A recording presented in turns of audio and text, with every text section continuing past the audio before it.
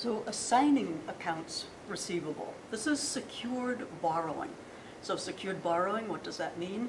You take out a mortgage on a house, the bank loans you money, the house is collateral for that loan. If you don't pay the loan, the bank gets the house. This is the same principle involved here, except the company is using their accounts receivable as collateral for a loan. So the bank loans the money, the accounts receivable are collateral, and if the company doesn't pay the loan, the bank gets the receivables. Obviously, they'd rather collect the loan. Accounts receivable will stay on the company's balance sheet here. Unlike the factoring where they have actually sold the receivables come off the books. And I guess the easiest thing is to just look at a simple problem. We can look at brief exercise 7-8 here and sort of see how this works. You've got the Chung company assigns accounts receivable to the Seneca Bank as collateral. The finance charge is 2% of the receivables, and the interest rate on the note is 9%. So when the loan is taken out, Chung company has a note payable of the $750, okay, because it's the note is $750, and notice that they've assigned accounts receivable of $1 million. And the finance charge is 2% of the accounts receivable, so this is your finance charge of 2% times the $1 million, and then the company gets the cash of $730 up front to work with. So that's a fairly simple example of this, and if you want to see a more complicated one, we can look at problem 710. And usually the company will continue to collect the receivables, but there are arrangements where the bank would actually collect the receivables. In the first case, the customers don't need to be notified because they just send their payments as usual. But if the bank's going to be collecting them, then obviously the customers have to be notified to pay the bank. So in this problem,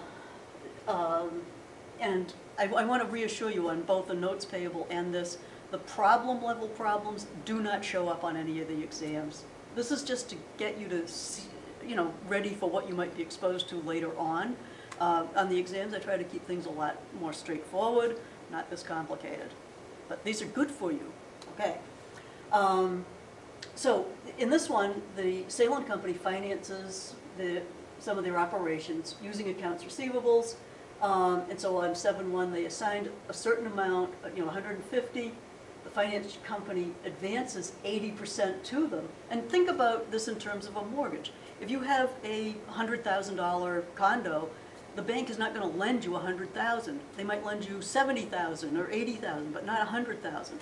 Same deal here.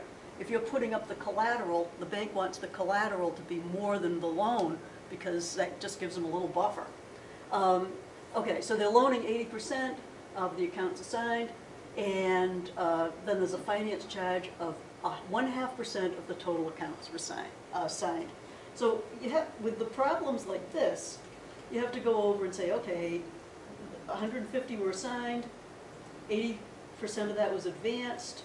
The finance charge is the amount of, 0.005 of the amount advanced, so that's your July finance charge. So then you can make your journal entries. You get the note payable, it's 120, there's the 750, and they get the cash of this. At the end of the month, they've collected some of the receivables of 80,000, and so they pay off some of the note, they reduce their accounts receivable. Okay, and then, so now they only have 70,000 assigned because 80,000 have been paid off, so there's their finance charge and so forth. So you can see the problems do get a bit more complicated on this. Okay, so the difference between assigning and pledging, in most problems, all of the receivables will be assigned. And if they're assigned, there's no specific accounting for that. You just record the loan and disclose in the notes and everything. But if you assign only part of your receivables, then there obviously has to be a separate ledger account. Okay, so the costs of borrowing using receivables will generally be a little bit higher than other forms of financing, just because there's the risk of non-collection involved. If you've got a house as collateral, that just kind of sits there. Receivables, you know, some of those just might not ever be collected. Okay, what else do we need to know about assigning receivables? Assigning usually refers to specific receivables assigned, and pledging, it's kind of all of your receivables in general. I'm not going to ask you terminology like that, but it's probably good to know. Okay, so I'm going to do a separate video on, you know, kind of the difference between the secured borrowing and the factoring.